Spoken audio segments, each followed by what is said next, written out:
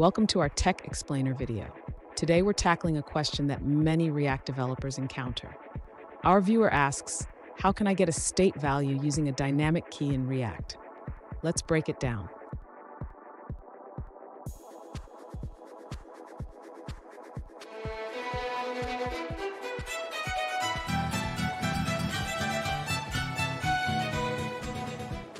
Welcome back to another technical video. Today I'll be going through your questions, answering them, and hopefully finding that solution that you're looking for.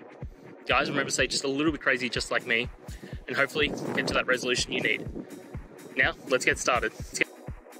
To retrieve state values using dynamic keys in React, we first need to understand how to access the state object. Let's start by looking at our state setup.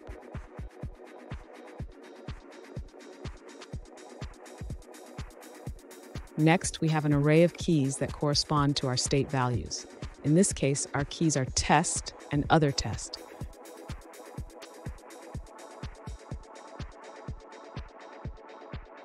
Now we can loop through this array of keys to access the corresponding state values. We can use the map function for this purpose.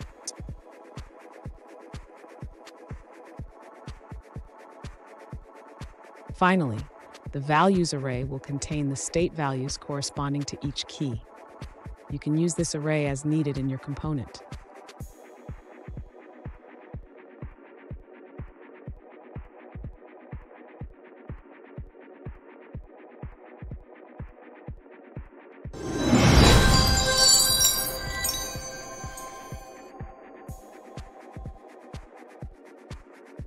Let's now look at a user-suggested answer.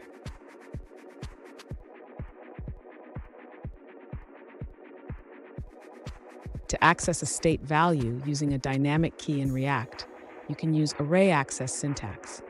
This allows you to retrieve a property from an object by using a variable.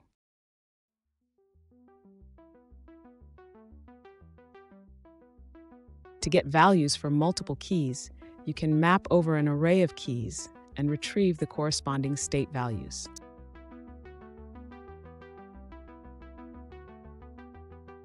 And that's it, guys. I hope this video helped find that resolution you're looking for. If it did, please hit subscribe. I'd really appreciate it. And until next time, I hope you have a good one. Cheers.